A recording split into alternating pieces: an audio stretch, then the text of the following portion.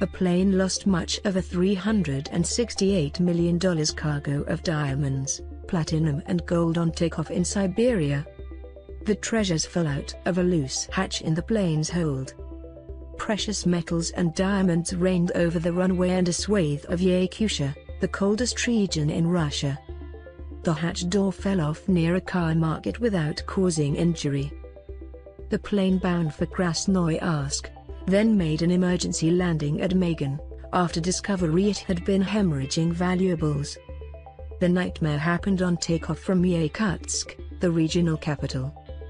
The Nimbus Airlines AN-12 cargo plane hit problems during takeoff and the treasures fell out of the hold all over the runway, reported the Siberian Times. The plane then dropped some bars of gold as far as 15 miles from the airport. Police sealed off the runway and a vast search is underway. Only Secret Services operatives are allowed to take part.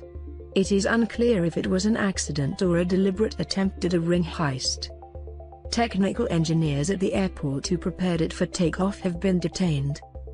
They are undergoing interrogation, said a source.